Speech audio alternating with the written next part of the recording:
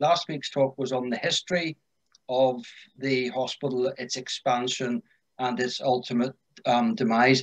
This week's talk is going to be looking more at the men who were either treated in the hospital, but also some of the beds which were named after men who had died in the conflict, or beds that were named for other purposes. One of the big factors with a hospital, especially with wounded men who are used to being active and out and about, is that boredom could very easily set in, which can then turn to depression and so forth.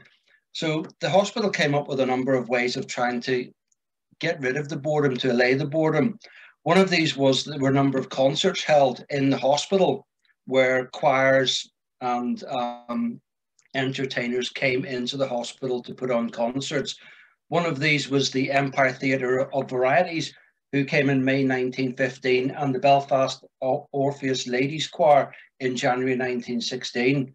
However, outings were also encouraged and were provided by a number of companies, clubs, societies, and individuals. These entertainments were not restricted to patients from the UVF hospital, but also to military patients in the other hospitals in and around Belfast. In September 1915, Linfield Football Club entertained patients from the UVF hospital at the opening match of the 1915-16 season. The opening game was against Glentoran, who won the game.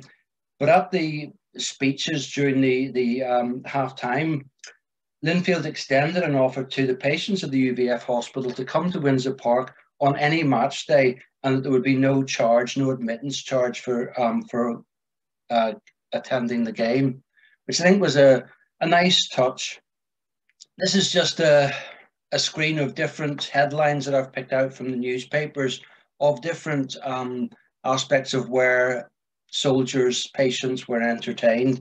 In June 1915, Sir Crawford MacCulloch and Lady MacCulloch entertained 80 soldiers in the grounds of Lismara House at White Abbey.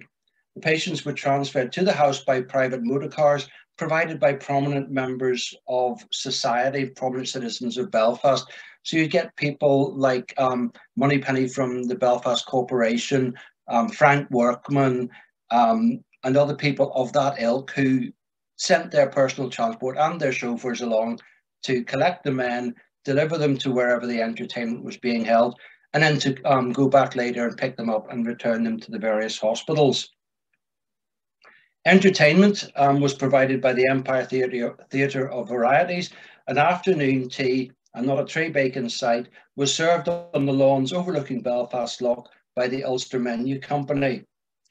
Portions of the grounds were laid out for croquet and bowls, and Lazars of Wellington Place provided a pedestal telescope, which, according to the newspapers, proved a great attraction with the men. If you're familiar with where that house would have been on White Abbey, overlooking Belfast Lough, you get fantastic views right the way down to the Mourns and over to North Down as well. This montage of pictures was published after the Ormer Golf Club had entertained wounded soldiers.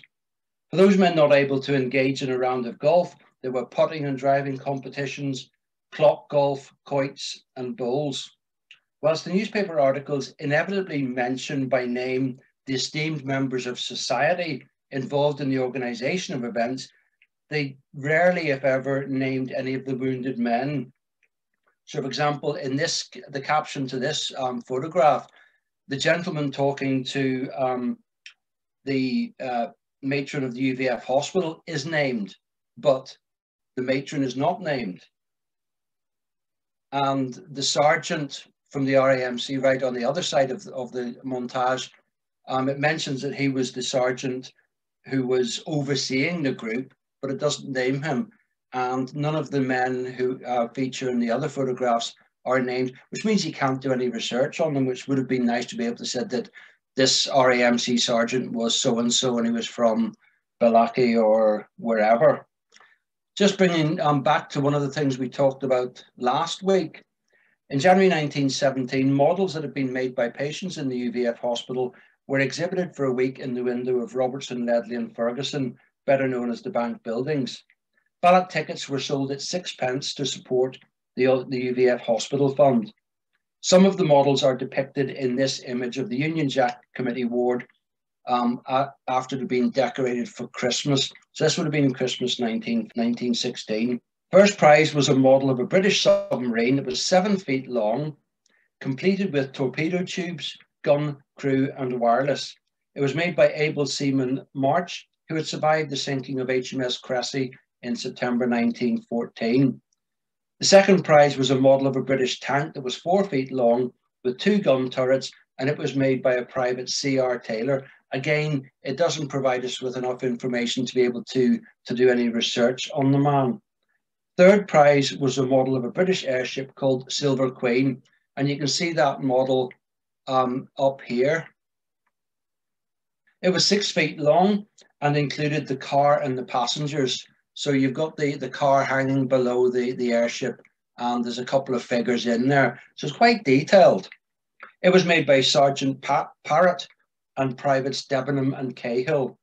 Fourth prize was an armoured biplane made by Private Dempsey.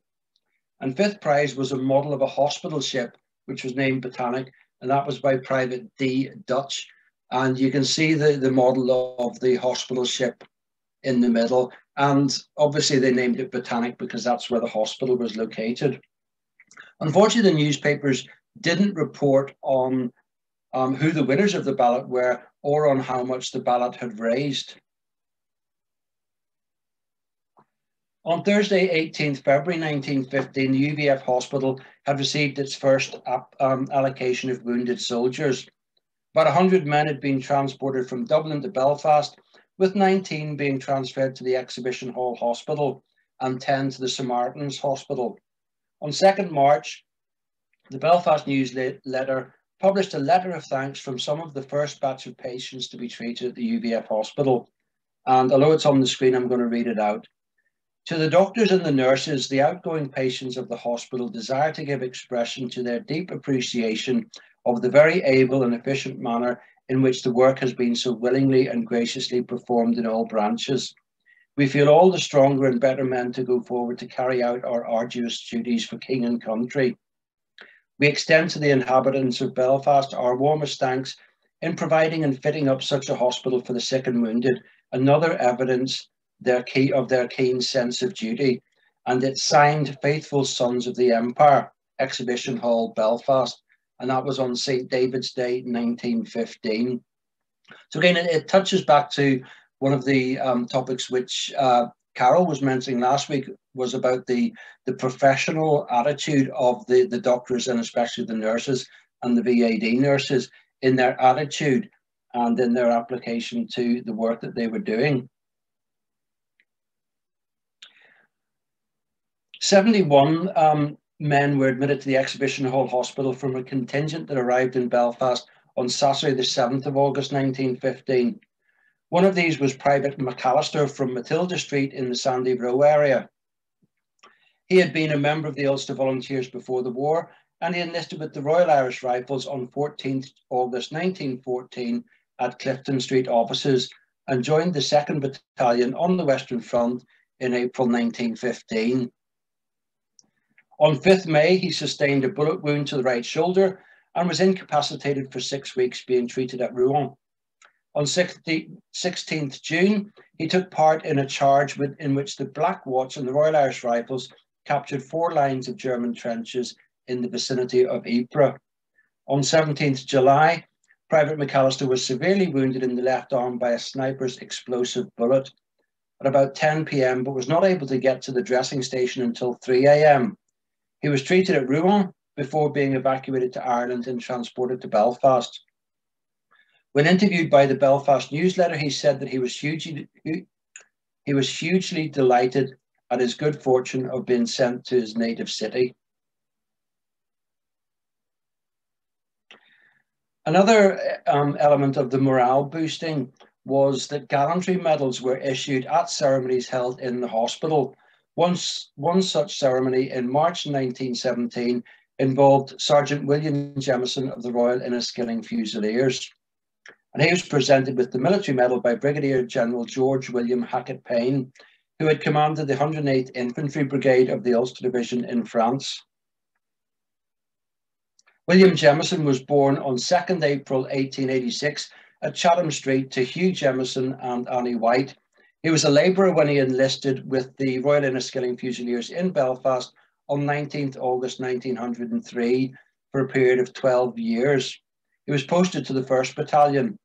He married Roseanne Maguire on 26th January 1906 at Holy Cross Chapel in Ardoyne. Their first child was born a month before William went on overseas service, and 2 daughters were subsequently born whilst he was serving in India. So the whole family went out to India.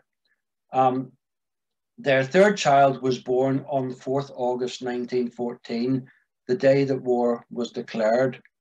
Their 4th child was born in July 1917 in Belfast.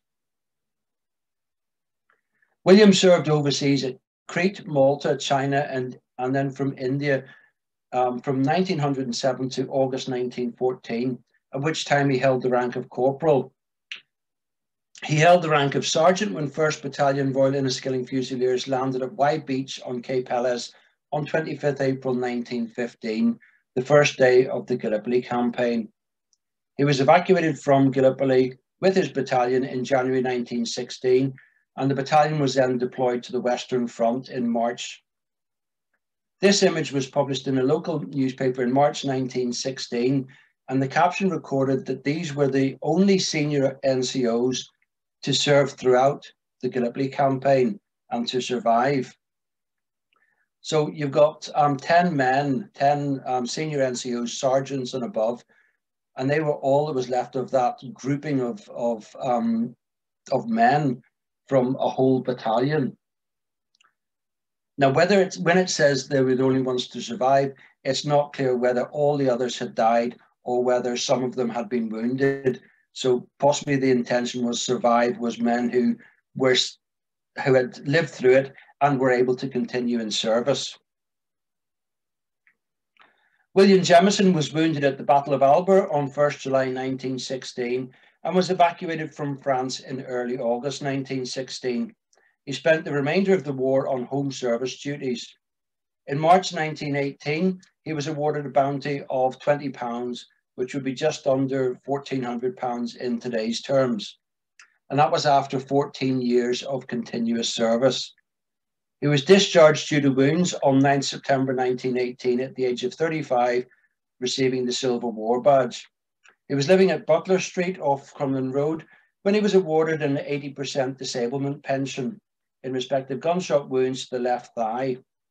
The rate was 37 shillings and 4p per week, with an allowance of 18 shillings and 10p per week in respect of his wife and 2 children. The total weekly pension of 56 shillings and 2p would equate to £146 per week in current terms. Rifleman Patrick McKeown from Newry was interviewed by the Belfast Newsletter after being admitted to the UVF Hospital in early May 1915. In the interview, he related that he had been a caterer in the officers' mess at Holywood for the 4th Battalion Royal Irish Rifles, but he'd given up his sergeant stripes in order to serve with the front-line battalion. He joined the 2nd Battalion in France in February 1915. He informed the newspapers that he was picked off by a sniper whilst carrying a message from his company commander to the headquarters at the village of St. Eloi, possibly.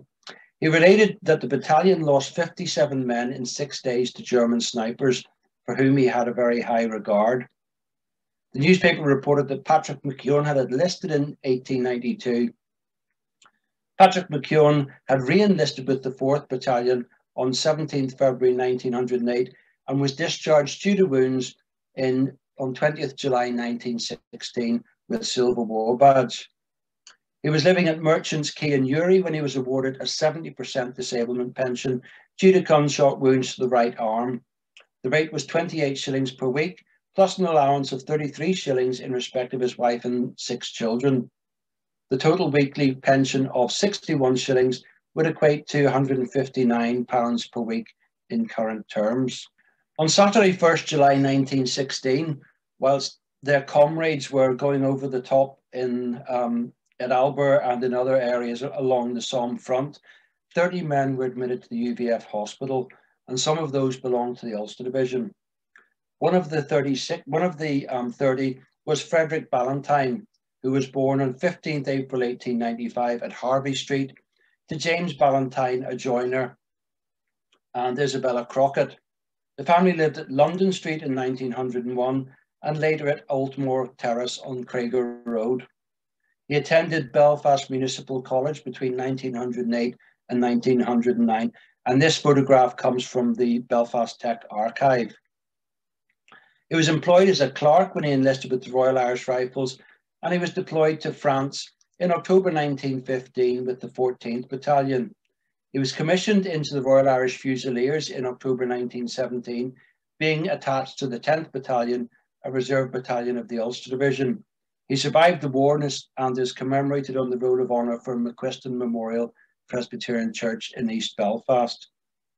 One of my favourite stories, and possibly the story which set me on this trail of looking at the UVF Hospital, relates to Harold Turley of the 14th Battalion Royal Warwickshire Regiment, who was wounded at the Battle of Delville Wood near Longueval during the battles of the Somme 1916. A bullet had severed a muscle and the musculospiral nerve of his left arm.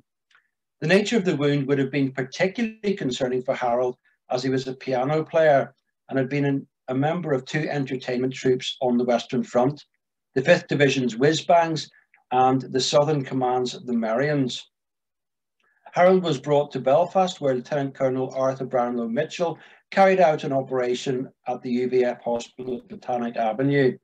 The severed nerve was successfully joined, and Harold Turley convalesced in the little ward of the Abercorn Wing, which had been formally opened on Friday, 2nd February 1917. As a mark of his gratitude to the medical staff at the hospital, Harold composed a set of waltzes entitled Valse Longueval. The sheet music was published by W&G Baird in June 1917 and was sold at 1 shilling and sixpence to raise funds for the UVF Hospital. The piece was played by Mr. Mortimer's orchestra at the Imperial Picture House in Cornmarket between 7th June and 9th June 1917. Private Harold Turley played the piano in the performances. Stepping back to the man who operated on him, Second Lieutenant Arthur Gorman Mitchell, a son of Lieutenant Colonel Mitchell, was killed in action on 13th May 1916, aged 19, while serving with 2nd Battalion Royal Irish Rifles. Edward Harold Turley was born on 14th November 1888 in Birmingham to Thomas William Turley, who was a master builder, and Bertha Smith. He was a bricklayer when he enlisted on 22nd January 1915 and was posted to France on 21st November 1915. As a result of his wounds, Harold was honourably discharged from the army on 29th October 1917 at the age of 28, being awarded the Silver War Badge. It was determined that his injury had reduced his earning potential by 20%, and he was awarded a disablement pension at the rate of 8 shillings per week. After the war, Harold returned to Birmingham, where he married Jessie May Smith in 1920. He returned to the building trade, but he also formed his own orchestra. He died in Birmingham on 28th November 1975 at the age of 87. Now, I know from discussions with Carol that there are items of sheet music in the archive at the Somme Museum, but this particular piece is not within that archive. And it would be lovely if a copy of the sheet music could be found, and if it could be played again over 100 years after it was written. Moving on to the endowed beds, or the named beds. The 1915 Ulster Volunteer Force Christmas book gives very basic details about the beds that had been named by subscribers who had donated at least £50. Several beds were named after Field Marshal Lord Roberts, whose portrait was included in the book. Mrs. Blanche Grierson had raised sufficient funds from amongst her family and friends that 15 beds were named in memory of Lord Roberts. So it's probably quite common to be able to say, oh yes, I slept in Lord Roberts' bed. The list includes Thomas Andrews Jr., who died on RMS Titanic, and Mrs. Martha Moody, who died when RMS Lusitania was sank. The next part of the talk will look at some of the individuals in whose memory beds were named, but not all the beds were named after individuals. Some were named after companies, some were named after towns and villages in Ulster, and indeed some of them were named after people who had no direct connection with the war. Mr. W.R. McCall of Adelaide Park subscribed £100 to have 2 beds endowed. He was a linen merchant, Justice of the Peace, and Consul in Belfast for Venezuela and Haiti. One of the men who he endowed a bed in memory of was Douglas Hill O'Flaherty, who was born on 9th May 1880 at Fitzroy Avenue to Francis Hill Hale O'Flaherty and Harriet Isabella Felton of Eglantine Avenue. He was a head clerk with John Shaw Brown and Company when he married Beatrice Ewing, and they lived at Myrtlefield Park. Douglas O'Flaherty obtained a commission with the Royal Irish Rifles and held the rank of captain when he was deployed to France with 15th Battalion in October 1915. He was killed in action on 1st July 1916, aged 36, and is commemorated on the Thiepval Memorial in France and on a side panel of the Ewing Family Memorial in Belfast City Cemetery. He is also commemorated at St. Thomas Church of Ireland on Eglantine Avenue and on the memorials for Malone Golf Club and the North of Ireland Cricket and Football Club. The other bed that was endowed was for Robert Alfred McCall, and he was born on 15th January 1892 at Dunedin House in Banbridge, to Charles Hugh McCall, a linen merchant, and Helen Isabella Reid. Robert McCall entered the public schools corps shortly after the start of the war, and he gained a commission with the Cheshire Regiment in December 1914. He was posted to the Western Front with 9th Battalion in July 1915 and was killed in action on 25th September 1915, aged 23. He's buried in Browns Road Military Cemetery at Festubur. He's also commemorated on the Family Memorial in Banbridge Town Cemetery, the Memorial Tablet in St. Patrick Parish Church in Banbridge, and on the Roll of Honour for Banbridge Golf Club. John Sinclair Martin was born on 18th May 1896 at College Gardens to Robert Thomas Martin, who was a solicitor, and Edith Sinclair. His father was on the Board of Governors for the Royal Belfast Academical Institution and on the governing body for Queen's University. John Sinclair Martin was educated at Uppingham College in England, where he was a senior NCO in the school's Officers Training Corps. Before the war, he was a member of the Windsor and Stranmillis Battalion of the South Belfast Regiment UVF, and he obtained his commission with 5th Battalion Royal Irish Rifles in August 1914. So he would have been a contemporary in the 5th Battalion Royal Irish Rifles with Edward Workman, who was later to win the MC. He was promoted to lieutenant in January 1915 and posted to 1st Battalion in March. He was killed in action on 9th May 1915, 9 days before his 19th birthday. He's commemorated on the Pleugstreet Memorial in Belgium and on the memorial tablet for Townsend Street Presbyterian Church. Robert Thomas Sinclair, his father, had died on 27th October 1919, and father and son are both commemorated in a stained glass window in Townsend Street Presbyterian Church, which was designed and manufactured by the Antur Glowen Collective in Dublin. It was dedicated in 1922, and in the main light, John is depicted with a bandaged head and wearing a red cloak, while Robert the father is depicted wearing a blue cloak. In the upper light, which I've also included on the slide, Robert is depicted following John to heaven. So here we have John with his sword raised, bandaged head. Here we have his father following him, but Edith is left behind to mourn the loss of father and son within a matter of 4 years. Miss Jeannie Wilson of Thorndale Parade in Belfast raised £52, 16 shillings and a penny from a concert to name a bed the St. Enoch Paul G. Pollock bed. Paul Gilchrist Pollock was born on 29th February 1896 at Oxford Drive in Glasgow to John Pollock and Marion Joan Forrest Gibb. The Pollock family moved to Belfast when John Pollock became minister of St. Enoch's Presbyterian Church in 1901. Paul Pollock was educated at Royal Belfast Academical Institute, and he enlisted with the 14th Battalion Royal Irish Rifles in August 1915, shortly being deployed to France with the Ulster Division. His father preached to the Ulster Division at Seaford. Like his friend, the photographer George Hackney, Paul Pollock was a scout. He was killed in action on 1st July 1916, aged 20, and is commemorated on the Thiepval Memorial in France and on the side panel of the family memorial in Carnmoney Cemetery. He's also commemorated on the memorial tablet for St. Enoch's Presbyterian Church, which is on display in the Somme Museum. The UVF Hospital Fund subscription list, published in early December 1917, included a subscription of £55 and 4 shillings, £4,825 in current terms, from the officers, warrant officers and NCOs of 10th Battalion Royal Irish Rifles to name a bed in memory of Company Sergeant Major Robert Selkirk Whelan.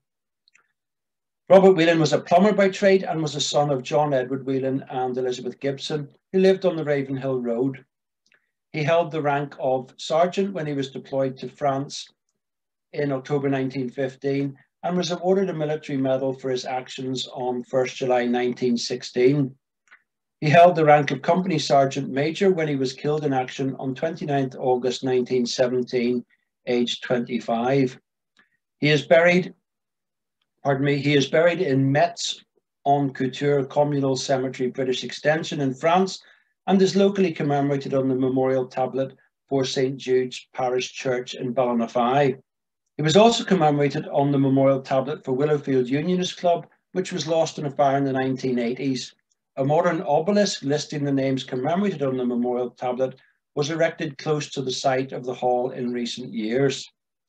In September 1917, the London Gazette reported that Robert Whelan had been awarded the Military Cross for his actions during the Battle of Messines in June 1917. The citation read, "For conspicuous gallantry and devotion to duty in capturing 12 of the enemy with the assistance of a comrade whilst they were reconnoitring our position. He also showed great courage and fearlessness in the face of machine gun fire, bringing an abandoned enemy machine gun into action and enfilading the enemy with it, thereby facilitating our capture of a strong point. After this, he took forward a patrol and captured an enemy field gun, together with its escort, 30 in number. He set a splendid example of pluck and initiative."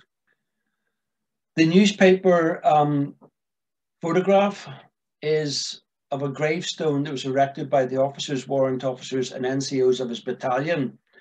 But when the Imperial War Graves Commission, or the War Graves Unit, decided that everyone who died and was buried in a battlefield area would have a standard headstone, this memorial would have been dismantled and it was replaced with a Commonwealth War Graves headstone, which is also on the slide. The photograph of the headstone was courtesy of Carol from the Somme Museum. The inscription on his Commonwealth War Graves headstone records that he loved honour more than he feared death. The men at both of Belfast shipyards supported the UVF Hospital Fund, and different departments endowed beds at different stages of the war. This image was in the 1915 UVF Hospital Christmas book, and it features the beds that were endowed by two departments from Holland and Wolff, the joiners department and the platers department. Now, whilst there was a small plaque giving basic details, there was also below the plaque, there was another form or something which is attached to the walls. It's unclear what this is, but it would be not unreasonable that it would give details of how the endowment had come along, or details of when the money was handed over and so forth. And for where there was a bed that was named after an individual, possibly it had a biography or details of the man after whom the bed was named. but we don't know for certain because none of these have survived. In May 1918, a deputation from the Ulsterville Harriers Club visited the UVF Hospital to hand over a cheque to endow a bed and also to present a memorial tablet naming the men from the club who had died during the war.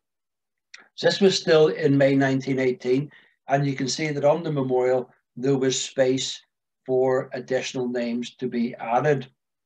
You'll see that one of the names is Verashur Antonio, who died while serving with the Belgian cavalry.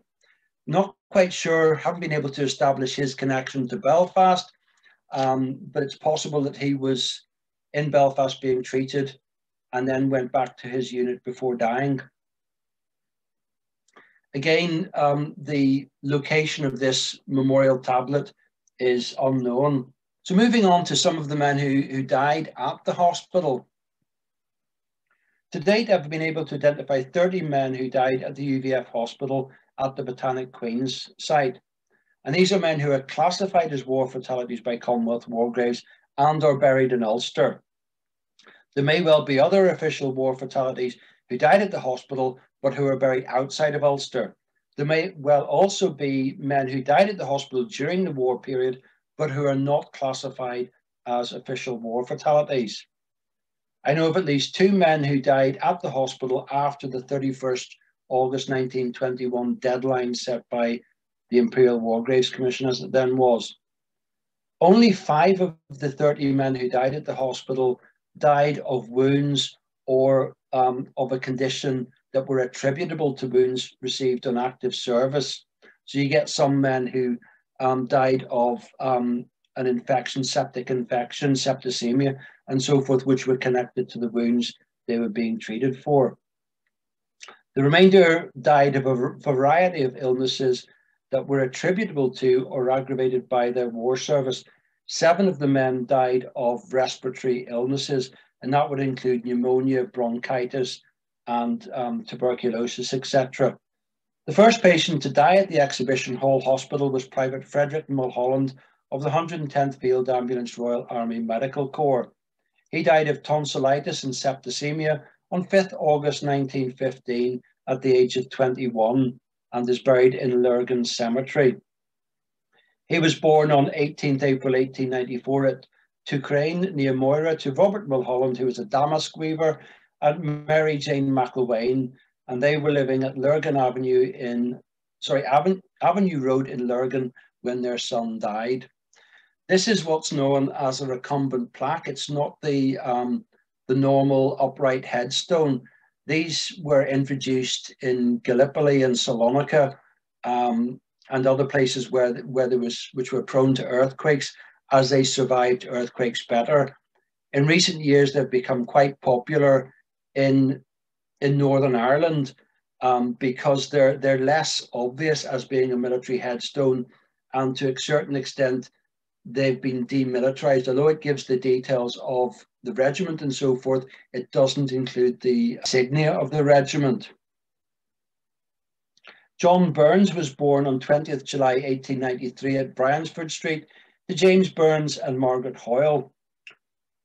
James Burns, the father, died on 12th of October 1894.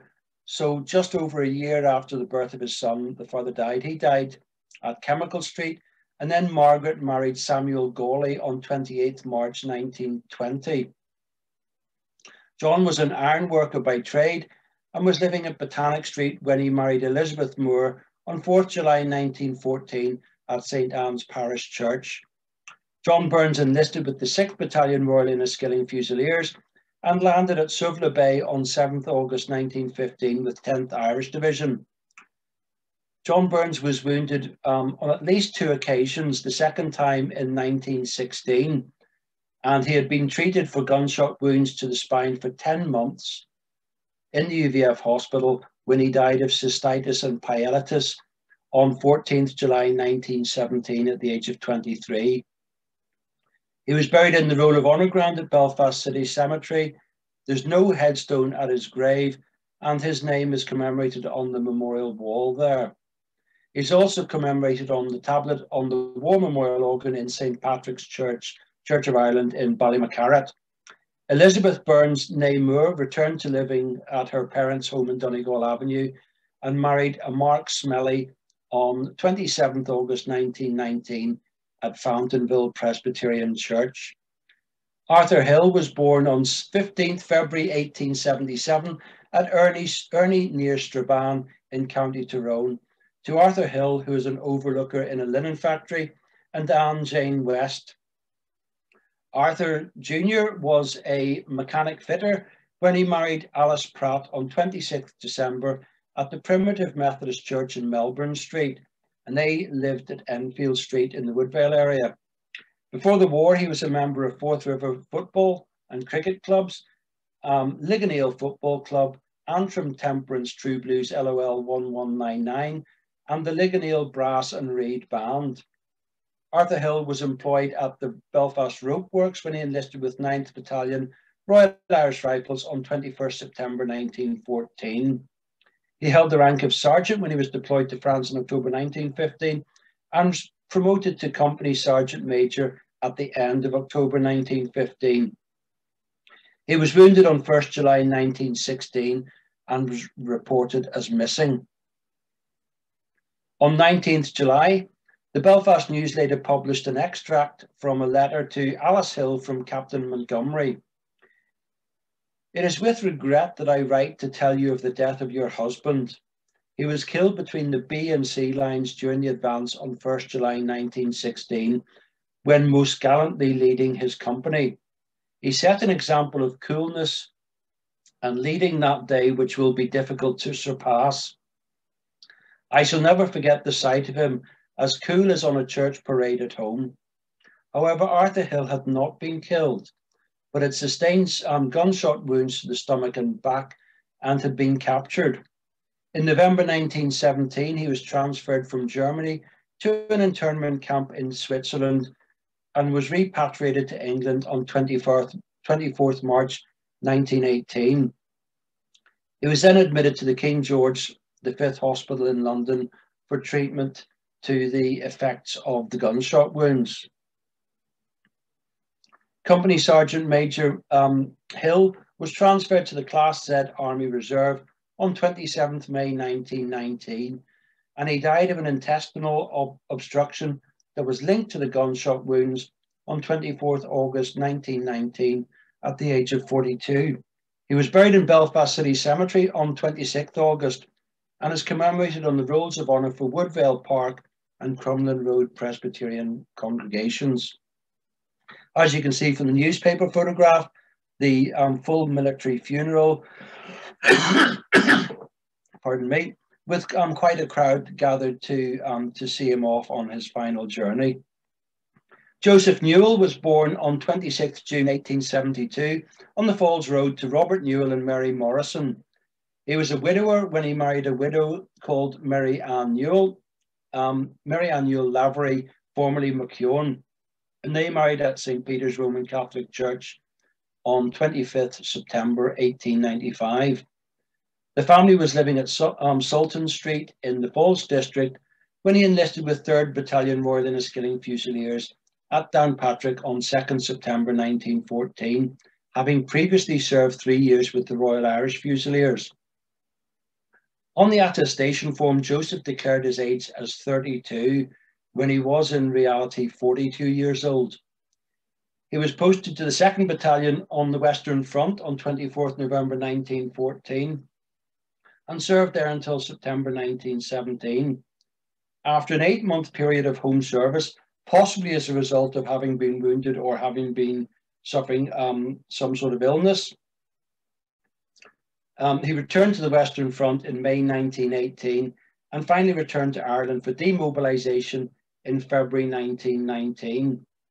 He was serving with the 2nd Home Service Garrison Battalion of the Royal Irish Regiment when he was transferred to the Class Z Army Reserve on 6th March 1919. Joseph Newell died of chronic endocarditis on 5th November 1919, aged 47, and is buried in Milltown Roman Catholic Cemetery in Belfast. Thomas Downey was born on 28th February 1894 at Mitchell's Row in Woodvale Ward to Samuel Downey, who was a painter, and Elizabeth McKinley. On 5th June 1913, he enlisted with the Royal Navy for a 12-year period of service, 5 years in the full-time service and 7 years on reserve. He was serving on HMS Eclipse when war was declared and was serving as a stoker first class on HMS Retriever when he was transferred to the Royal Fleet Reserve from 19th September 1919. RMS Retriever was an R-class destroyer that was launched on 15th January 1917 and formed part of the Harwich Force. Thomas Downey was serving on Retriever when she took part in operations off the coast of Ostend in support of the bombardment of the town in June. And the ship was jointly credited with the destruction of German submarine UB-54 in 1918, although some sources dispute the ship's involvement. Thomas Downey married a widow called Ellen Mackay Nichols on 18th November 1918 at St. Michael's Church of Ireland off the Shankill Road, and they lived at Keswick Street. An application for a disablement pension in respect of bronchitis contracted on active service was under consideration when Thomas Downey was admitted to the UVF Hospital. He died of bronchitis on 2nd April 1920 at the age of 25 and was buried in the Glenalina extension of Belfast City Cemetery on the 4th of April. The last official war fatality that I've been able to identify as dying at the UVF Hospital was Samuel Hutchinson, and he had enlisted with the 18th Battalion Royal Irish Rifles on 7th July 1915. He served on the Western Front with the Royal Irish Rifles and later with the Labour Corps. But he was serving with the 3rd Home Service Garrison Battalion of the Northumberland Fusiliers when he was discharged due to sickness on 4th April 1919 with the Silver War Badge. Samuel Hutchinson died of kidney disease on 24th February 1921, aged 34. He was the husband of Lucy Hutchinson of Gallows Street in Dromore and is commemorated on the memorial tablet for Banbridge Road Presbyterian Church in Dromore and is buried in the adjacent graveyard. Howard Bourne was the last man that I've been able to identify as dying at the UVF Hospital at the Botanic Queen's site.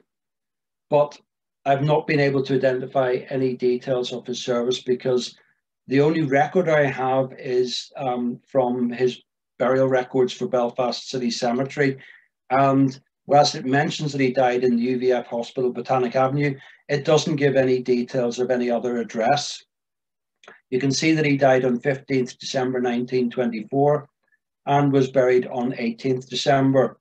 The UVF Hospital, as I mentioned last week, was in the process of being closed down from the middle of 1924 and would finally close in March 1926. There may well be other men who died in the hospital after December 1924, but it's a matter of just trying to identify them. And that brings my part of tonight's talk to an end. I hope you've enjoyed, if that's the right word, the talk, and I hope you've learned something from the talk as well. I'm going to stop the share now and invite Carol Walker to say a few words. Seeing the stories of these men brought to light, it really brought to life the hospital and the work that the hospital did again. Nigel had mentioned, and sort of we'd been looking, he had asked me about, or he'd put up an appeal, had anybody got a photograph of Company Sergeant Major Wheeland, which we fortunately, there was one, we were able to get one.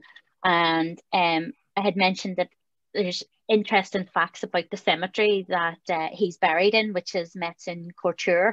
So just said I'd sort of mention a few other burials that are in it, not connected to the Ulster Division or to the island, but it just shows the variety that there is of the loss of life that there was in the First World War. So buried in that cemetery along with Company Sergeant Whelan is a VC winner, an Olympic bronze medal winner, an international rugby player for the All Blacks, and also a Major Ward who sadly had 2 sons killed in World War II. The VC winner was George Henry Tatham Patton, VC, but also Military Cross winner. And he was the Scottish recipient of the Victoria Cross. In actual fact, he was the first Grenadier Guard, officer of the Grenadier Guards, to be awarded a Victoria Cross since the Crimean War as well. Patton was only 21 years of age when he was awarded his Military Cross at the Third Battle of Ypres in August 1917. And then he was 22 years old as an acting captain when he was awarded his Victoria Cross. His citation reads, on the 1st of December 1917 at Gonlou, France, when a unit of Captain Patton's left was driven back, thus leaving his flank in the air and his company practically surrounded, he walked up and down, adjusting the line, within 50 metres of the enemy under extreme fire. He personally removed several wounded men and was the last to leave the village. Later, he again adjusted the line, and when the enemy counterattacked 4 times, each time he sprang onto the parapet, deliberately risking his life in order to stimulate his men. He was eventually mortally wounded. His VC today is on display in the Guards Regimental Headquarters in Wellington Barracks in London. Another one that there is Lieutenant Ivan Lang, who was awarded the Military Cross for bravery at Ginchy in September 1916. He played hockey for Scotland, and he had actually competed in the 1908 Summer Olympics, where he won a bronze medal along with the rest of the Scottish hockey team. Lang was also a keen rugby player, and he played for Harwick Rugby and Football Club, and he also swam for Harwick Amateur Swimming Club. Sadly, he was killed on the 30th of November, aged 32, and he's buried alongside Whelan. Then you had Ernest Henry, or he was known as Ernie Dodd, who was a hooker for the New Zealand national rugby team, the All Blacks, and he had actually made 3 appearances for his national side. Dodd had enlisted for service with the New Zealand Expeditionary Force in February 1917 and rose to the rank of Lance Sergeant. He was sadly killed on the 9th of September 1918 and again is buried in Metz-on-Couture. And then finally there's Major Robert Oscar Cyril Ward, who was known as Rock, as you see, R-O-C, were his initials, and he was killed on the 20th of November 1917. He was a well-known forward for Harlequin Football Club, and he also was a member of Cambridge Blues. He won the heavyweight championship in public schools and inter-university boxing as well. He was a great sportsman. Then also in 1914, he was given a commission as a lieutenant in the 6th Buffs and was promoted to captain very soon after. He then transferred into the Tank Corps and was promoted thereafter to major. He was twice wounded and also mentioned in dispatches for bravery. Sadly, Major Ward was killed and left behind 2 sons and 1 daughter. His 2 sons then went on to follow in their father's footsteps and went into the Second World War. Major Patrick Vernon Ward of the Royal Tank Regiment fought in Arras in 1940. So he had actually tread across the same stones, across the same ground that his father had in the First World War. He later ended up in the desert with the Desert Rats, where he gained a military cross, and sadly he was killed in Normandy in July 1944. His second son then joined the Malayan civil service and was later joined the Indian Army when the Japanese invaded Singapore, and he was killed in the fight for the fall of Singapore. So again, there's a mother who lost her husband and her 2 sons, and there was only the surviving daughter left alive then. So again, I think it just brings to life, and it's great what Nigel did here tonight as well. It just puts names to some of the personal stories, to a lot of these memories that we have. And again, thank you very much for it, and the research, the excellent research, Nigel.